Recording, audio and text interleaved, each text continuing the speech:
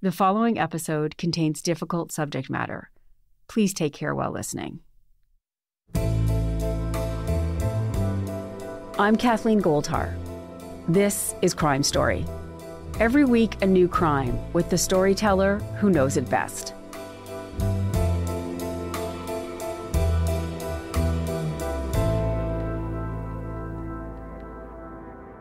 As one could imagine, it's a blur and it's chaos. I had these moments that I remembered, some of which I wasn't really sure whether they'd happened because I was so young. How much of what I remember is real, and what does that mean if it's not?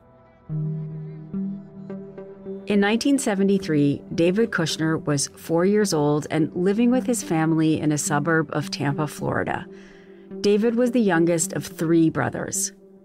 One morning, when John, the middle brother, was jumping on his bike to go for a spin, David asked for a favor.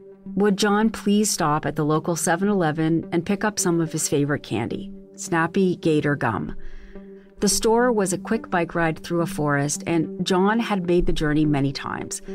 These were the days before Amber Alerts and locked doors, when little kids roamed the streets on their own. John agreed, and David watched his big brother cycle off. He didn't know it, but that would be the last time that he would see John alive. 8 days later, John's body was discovered in a shallow grave. He was 11. Decades later, David Kushner would write a memoir about his brother's murder and his family's response. He turned that memoir into a podcast called Alligator Candy. David Kushner, welcome, and thanks so much for joining us. Sure, happy to be here. So there are a lot of people who would run from this, but you write a memoir and then you make a podcast. Why was it so important for you to look back at something so difficult? I mean, it was actually kind of more difficult not to write this story, is how I looked at it. I mean, because it was just the central story of my life. You know, what happened with my family, what happened with my brother. It certainly was a big reason that I probably became a writer, which was because this was a story that I needed to figure out for myself and a story I needed to tell.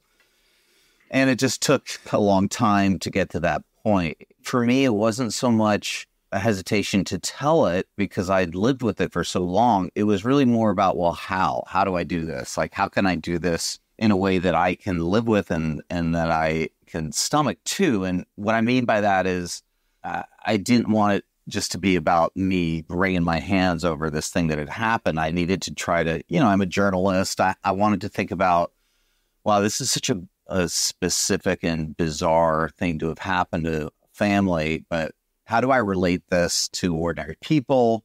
What's this really about? And for me, what I kept coming back to was this question of how did my parents survive? Because that was always the first thing that everybody asked me ever since I was a kid. And then I realized as I became a parent myself, these are questions that became really more and more relevant and more just, on my mind. And so that was, once I had that angle, that's kind of when I had at it. And what is really interesting about the podcast that you've done is there was an evolution to the way your parents coped. So can we just start early on? I don't want to go into the details of his death, but when he went missing, can you tell me about those first few days that John was missing, and what were those first few days like with your family?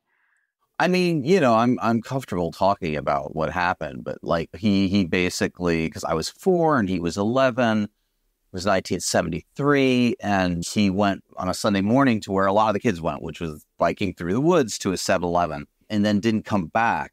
And so, at the time in the early 70s, these kinds of things just didn't seem to happen. Or if they did, you didn't hear about them as much. It wasn't the 24-hour news cycle. We weren't in that age. It's just pre-milk carton missing kids and all of that.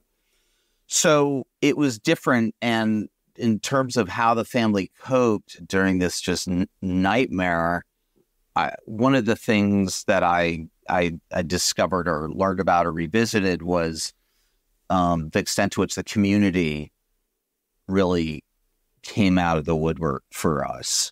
And they just started to show up at our house and offering to help and organizing search parties. And those stories of how the community came together remain so powerful to me. And I've heard a lot of feedback, since the book of the podcast come out from people who were there.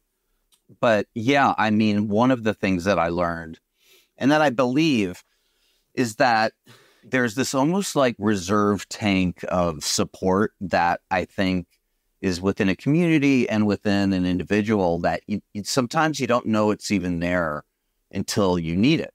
And do you remember sort of the way your parents communicated with you or didn't, or your brother, your older brother, like just as a family, what was happening there? I mean, as one could imagine, it's just, it's a blur and it's chaos. But I think for me personally, I had these moments that I remembered, some of which I wasn't really sure whether they'd happened because I was so young.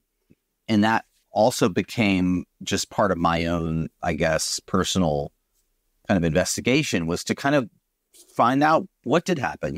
How much of what I remember is real and what does that mean if it's not? And part of those questions was actually trying to recreate that period of time through talking with other people who were there.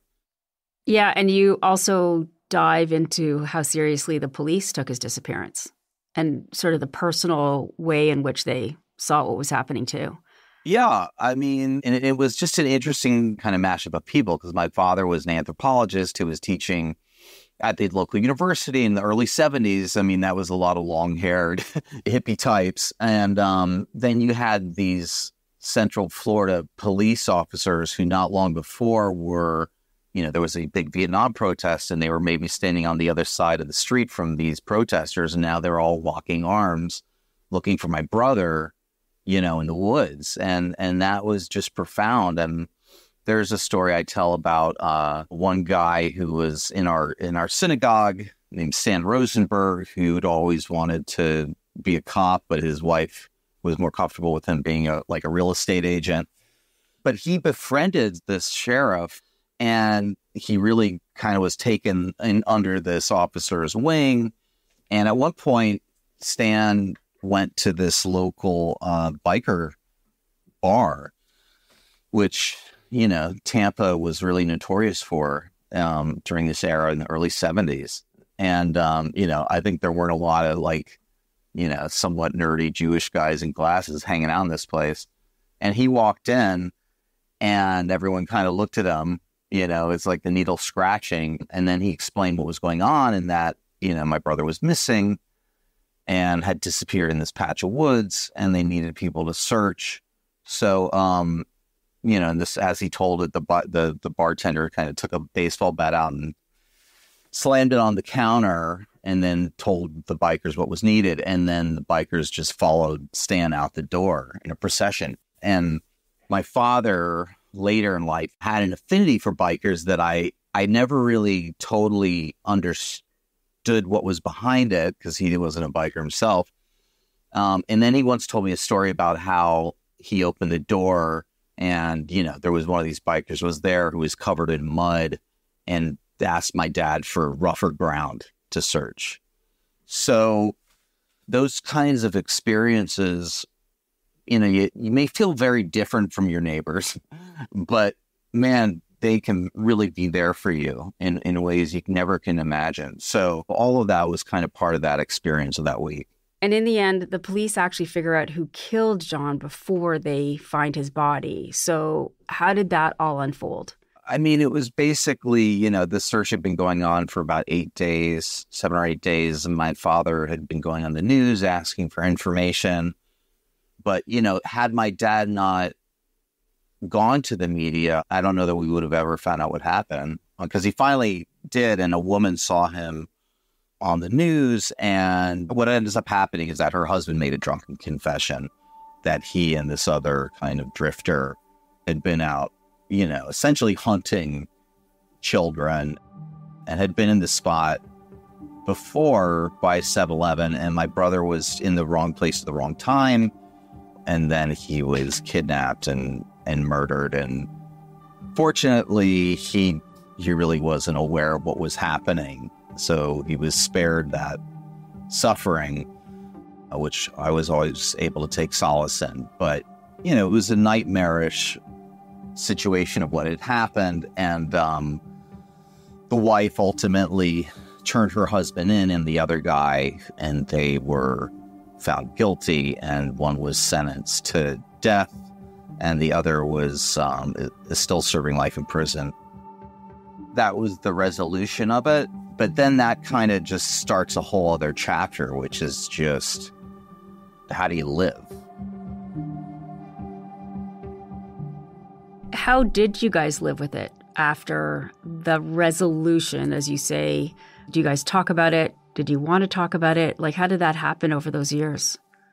I think that grief, it's just everyone grieves in their own way, and I think I wrote somewhere in the story that we were all cast out into our own orbit. I just think it's so personal and idiosyncratic and depends on your age and your background and all of that. So, I think each of us was just trying to do the best that we could. My parents, I think another one of the answers that I found as to how they lived was by kind of channeling their experience into what I would call social activism and community. My parents had been activists. My father had been in sit-ins. My mother was one of the first childbirth educators in the country, really fighting for women's rights. So that was who they were anyway.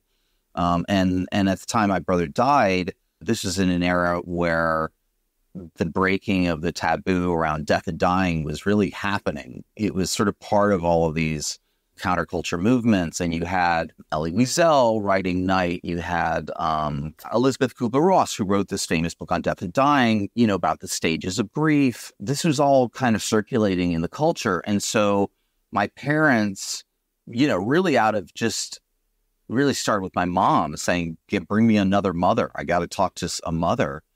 And then that led to a support group, which they brought to Tampa called Compassionate Friends, which was for parents who had lost children.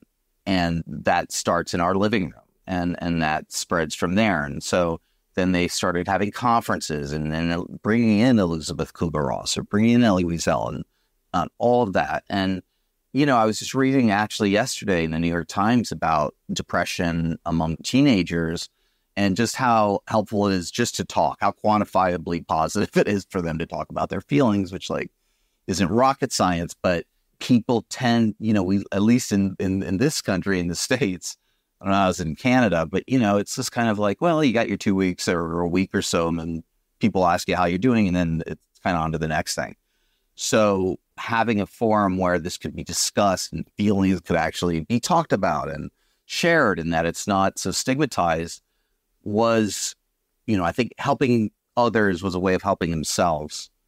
My brother Andy went on to go to college and actually studied with Elie Wiesel. That was a way for him to explore some of that. And for me, as the younger guy at the time, I just kind of grew up with a lot of questions that I didn't want to ask because I didn't want to upset people by asking them. So that was problematic.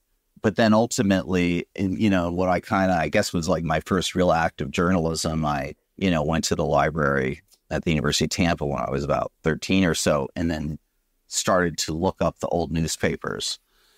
And really for the first time, just read the story as it unfolded, because I only knew it through whatever memories I had or, also through a lot of rumors. There was a lot of chatter around town as to what happened.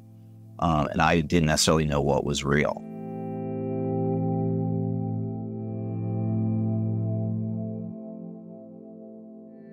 I really loved hearing from your mom and your brother, but I really took a lot from your mom. I'm a mom. I have a boy. I was actually quite scared to listen to your podcast. I have a son, but hearing your mom talk about what a relief or sort of that connection you have to another mom who'd gone through the same thing was so poignant to me. Like, of course, like you said, that intellectually, but something about the way she spoke, something about her spirit of how she said it really connected with me about, of course, that's what you need. Nobody else can understand it.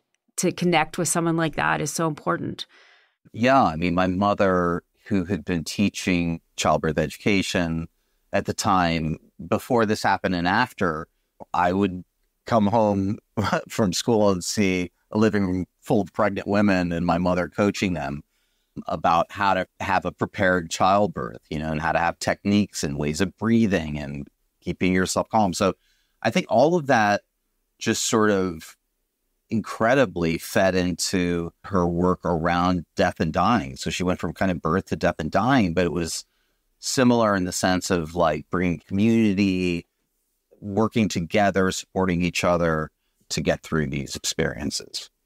And maybe I'm wrong, David, but it felt like even though your mom was doing all this work for others, that you weren't able to talk to her and unburden yourself. Or were you? I felt like that took you a little bit longer and you had to go elsewhere to figure that out. That was really 100% pretty much about me, because it was really more of me being a kid. And I know exactly what I was thinking at the time, which is just, I didn't want to upset anybody. I'd seen enough in my house that I didn't want to create that pain. And so, look, in hindsight, maybe I could have asked questions, but, you do what you can. So, and so it was never a feeling that I wasn't allowed to, or it was bad. It was just more my own hang up. And also, I think when you're a boy and you're 12 or 13, you're not really talking to your parents about much of anything. So yeah. And my friends, we were also kids, setting off fireworks and getting in trouble. So it's not like we were talking about this either. So I guess that's why I was just like, I guess I'll go to the library. There are answers there. And that's what really began for me unraveling what happened. One of the places that you and your brother intersect is this podcast. You interview him a lot. I enjoyed listening to the loving relationship that you guys have and hearing about how that developed over the years and how you supported each other. How did the experience of writing the memoir, but then I guess even more actively the podcast, affect your friendship with your brother? We've always been extremely close. And I think that it was just like, we've been in this just hell together and got out of it. And, we also just happened to get along really well. But we had different experiences. We had very different experiences. I mean, my brother was 13. I was 4. Very radically different experiences. And you kind of realize, like, although we all grew up in the same family, it was a different family in different reality. So that took some reckoning. And there were always times that, maybe I experienced something differently. But the other motivation that I had, aside from trying to understand how my parents survived, I think probably the biggest motivation I had was just to try to bring my brother back to life, because I think that I always felt kind of cheated because I was so young and I could count the memories I had on my hand. And in fact, I did that, and I went through them and I kind of wrote them down in the book and talked about in the podcast. But then I kind of realized that, well, wait a minute, all of these other people have their own experiences of this person. And so I could go around, and if I were to talk with them, they would be able to kind of give me a little piece of my brother, and I could kind of put them back together like that. And so that was intense to feel that. And so I did start doing that as a kid. I wasn't doing it with any real purpose other than trying to, I'd just try to hear stories. But then for the book and for the podcast, that became a big part of it. And talking with my brother Andy, of course, opened up a whole dimension of just also what it was like to be brothers, because I never stopped feeling like a brother, even after my brother died. And even now, and I think a big payoff of the podcast and all this is that I do have a much, much, much more vivid sense of who this person was. I work with this group here called Good Grief, which is in Jersey, and it works as grief support for kids and their families who've had loss. And they have this incredible program where they bring the kids in, and this is fresh after they've lost a parent or a sibling or whatever. And they create these memory boxes about the person. And I was just like, man, that is such a great thing to do, because that stuff is just invaluable. And I've kind of worked with kids to also just, how can they write about the person?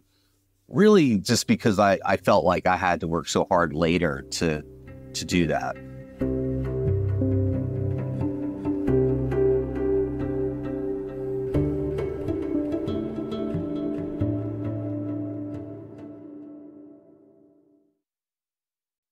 One of the key memories you go back to is the whole title is the Alligator Candy, because your whole life you have a memory of him going to get it. And then at one point, you're really questioning that because of a conversation with your dad, right? So can you sort of walk me through that a little bit? Yeah. I mean, I think that is another line of like inquiry in the book is memory, you know, and especially the memory of a child. Like I know it was me, but I did kind of approach it also as a journalist too. Like, what does a child remember? Because I think a lot of times, and I've seen this in my own life and other people, that sometimes people will think their kid isn't aware of whatever it is that's happening. Oh, they don't know. They're out, you know, playing a video game. But in my own personal reporting from being a kid who was going through this at the time, like this was this question of how much of this memory, I had a memory of like being on the sidewalk with my brother and asking him for this very specific kind of candy that was Snappy Gator gum, which was like the alligator head with candy inside of it. And man, I had all the dialogue, everything. I could just replay it at any moment, only to find out from my dad later as a teenager that according to him, that hadn't happened at all because he had a different memory, which kind of threw me for a loop. And ultimately, I did come to find out, specifically through talking with the police, that not only had I remembered it correctly, but I'd given a deposition, which I later read. So that was pretty wild to read a statement that I'd given at 4, which was just exactly what I remembered. So that was, you know, that was a big part of it. But your dad tells you that was wrong. Do you think he was trying to protect you, or do you think his memory was off? No, I don't think my dad was a protector because he was my dad, but he wouldn't spare me of truth. I mean, he never was like that person. I think what it was is that he just didn't know. And all his life, he thought because maybe he just didn't know that I had run outside and had that conversation. You know, that would make sense. He was doing other things, watching football, whatever, on a Sunday. But at the time when he said it definitely confused me. And it would be years, if not decades, before I really found out that I was right. And you really hear details. Like in the podcast, you speak to somebody who worked at the courts, but she was reading you some of the details. And the details are very hard to listen to. You warn us ahead of time. But I can't imagine what it would be like for you. Like, did you sometimes think this is too much? I need to like walk away from this? No, because the things that I heard on the schoolyard were 50 times worse. And so I grew up in a kind of a horror movie that I was always being told about. And I'm not saying that like in a self-pitying way. I'm just honestly kind of reporting like that as a kid in that situation, when you go to school, you have other kids who run up to you and say all kinds of crazy shit because they don't know and they don't know what to believe. And so, no, I mean, it was like, really, it was a relief. I mean, of course it was awful and brutal. It wasn't like far afield from what I did know, but for me, and I guess that's kind of how I've been as a journalist, I suppose, like I just kind of want to just barrel toward figuring out what happened. And whatever it is, like once I know that to me is preferable than not knowing.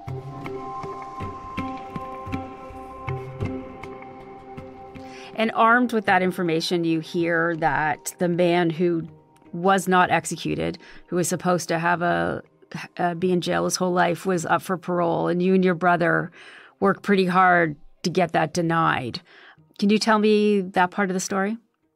Yeah, I mean, it was many years later. I was close to 30 or so, or late 20s. And when all of a sudden, out of nowhere, there's a letter from the Florida Parole Commission that this guy is up for parole, you know, and then we were faced with the decision of, well, we were invited to go down and say something, but who wanted to? Did we want to? What will we say?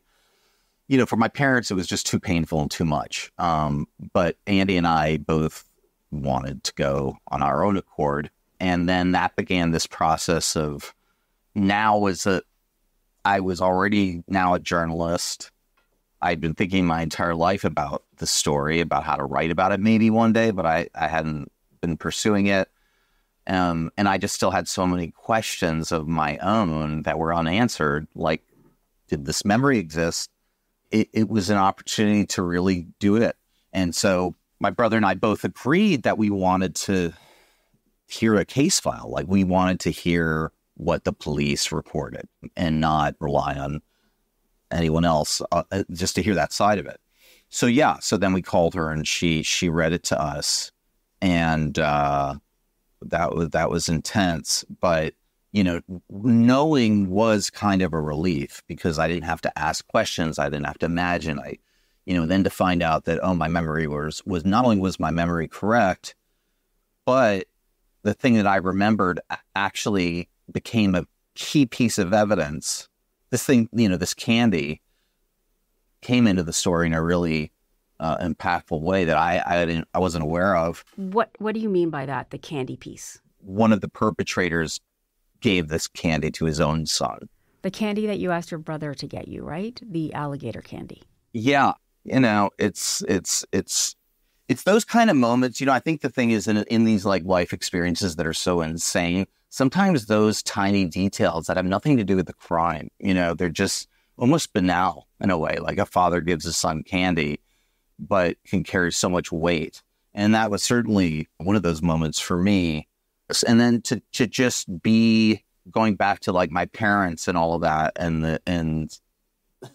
the power of just speaking up or out, to go to that hearing and to make a statement. We were really encouraged to talk about our personal pain, which was very uncomfortable, but like we were on a mission. So I was like, okay, you want me to whatever, I'll do it, so that's what we did.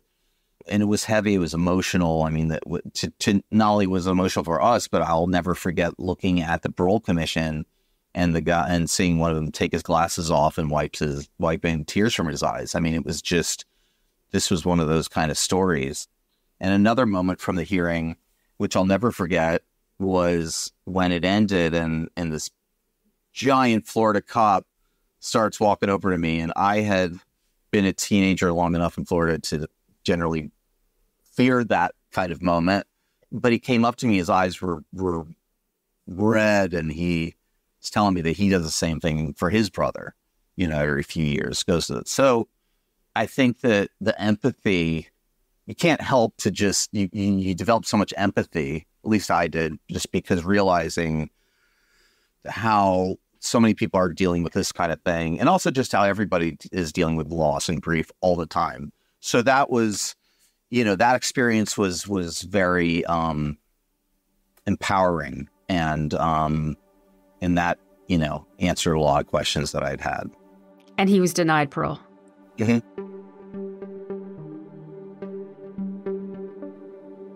And I don't know how to ask this question. I think it's kind of a tough question, but it is something that popped into my mind, and you've probably been asked this before. So you as a journalist but as the brother of someone who was murdered, mm-hmm. have one man who's responsible is executed, and you tell us that story without sort of any kind of conversation around the ethics of a state-sponsored killing. And then there's a guy who has served a lot of time in prison, and maybe you've done stories on people who have, it's the conversation about the other side is like, how long does somebody stay in prison for before they've served their time? Do you think that there's any way for you, being the specific person you are, to be able to sort of handle or think about those questions? Probably not.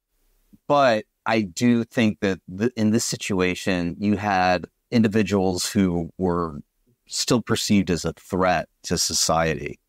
And I think that's the main thing. And that was going through the judicial system and just how they decided what to do. And just to be honest, like it almost feels like it's just beyond me. I think it's because of, I'm too deep inside of this kind of thing because I have been asked that, and it's a difficult thing. But I think ultimately the one thing I do believe, and the one thing I guess I haven't like belabored this in my own mind, is that listen, if people are a threat and somebody else, these guys had been out in this spot. There were other people who could have been victims. In fact, I ended up meeting one of them. After my book came out, I got a letter from a woman who was a girl who had encountered those same guys in the woods a couple weeks before my brother. And it was true because I read her deposition prior to speaking with her. It was just absolutely bizarre. But, only confirmed the fact that, unfortunately, there are predatory people in the world who pose a risk to kids and pose them over a period of time.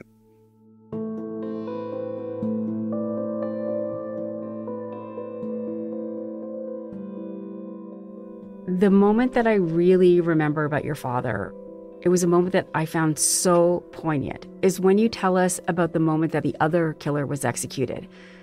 It's just you and him sitting together, and he looks at his watch and he tells you that it's done. I just think that there's a level of pain where it's just too much, It's just, what are you going to say, at that point? There's nothing to say. But that experience did enable me to kind of move to a different part of processing, I guess, of this experience. So you mentioned earlier that you're a father now. What do you tell them about John? I mean, and then I think this is an important question. And, I feel like even whatever hesitation I ever have around talking about all this, I guess out of a public service, honestly, like going back to what my parents did, I do feel a responsibility to address topics like this, because there's this question about how much do you tell a kid? And it's so personal. And it's really interesting because when I was a kid, my struggle was that I didn't know enough, and I think that was out of people were trying to spare me. But actually, I was a type of a kid who needed to know and wanted to know. For me, I had to find that place with my own kids. I had to find, I was determined to never lie, but I was also sensitive to how and when do you unspool a narrative, because it's a story that is too much at a certain age. So I think you just have to find that. But what I believe is to at least always be honest about it, and then just think about it as a story that's going to evolve over time. That's great. Thank you. Well, I do feel like you did such a lovely job showing that evolution of the story with you and your family. So I appreciate the work. Thank you. No problem. Thanks for having me.